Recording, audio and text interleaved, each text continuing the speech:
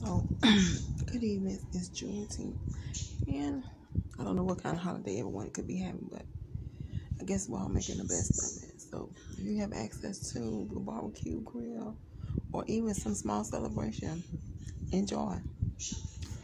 But right now,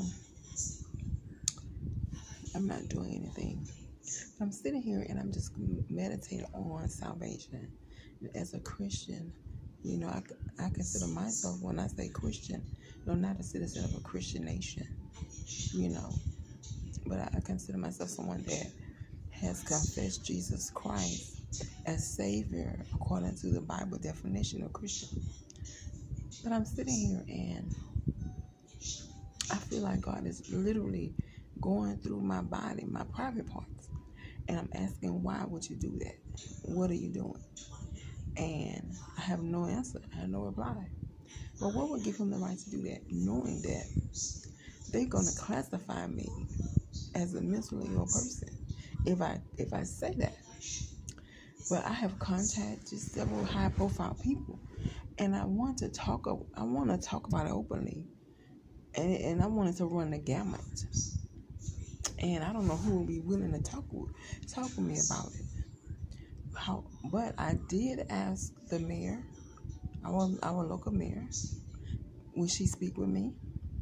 I did ask one high-profile person from a church I used to attend. She's over one of the very, very well-known programs at the church that ministers not only to women in the church but women outside of the church. And even now, I feel like God is going through my body, but this is just the tip of the iceberg. I cannot begin to describe what I'm dealing with personally. I cannot begin to describe it, and I don't know what gives him the right to do something like that. And he just keep going from bouncing around. He just keep bouncing around. He's telling me that there's a white woman that wants to answer a black man's response to her, saying that she killed him when he meet her, unless he's saying something about me. So he says something horrifying, and the way for her to let me know that he's saying something horrifying about me is to dig in my private parts. To me, that's the first thing. He just keeps jumping around. Then he says something about some black woman, and when I say woman, he's defining a woman as a teenager, a child that's sexually active, all the way up into adulthood, is listening to me talk and mimicking it, and saying that when she do that, she meets somebody. But it said that it has caught the white woman's eye.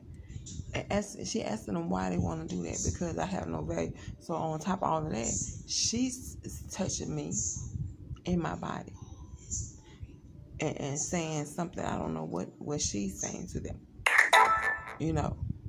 So on top of all that, I'm dealing with all of these things. And so I'm trying to find some people who will talk with me about that. So I'm going to see who all I can get.